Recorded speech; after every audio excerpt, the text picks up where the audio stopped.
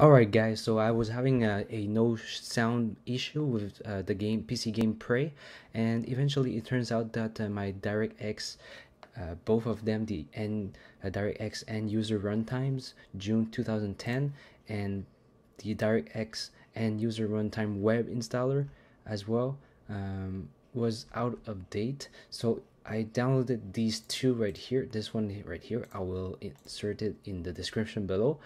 You will need this one to be up to date. It will give you in DX web setup. So this is basically the DirectX 10 or 11 or 12, I don't remember, sorry. And you will need this one right here. This one is required for this game, so this is what usually people skips. This is called DirectX end user redistributable blah blah, this developers. Anyways, this is what you need. That gave me the sound, and with these two packages, DirectX, you should be having sound for the PC game Prey. And if you have any questions, leave a comment below, and I hope this helped.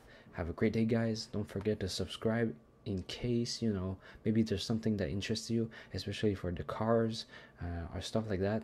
Thank you very much and have a great day guys. Bye bye.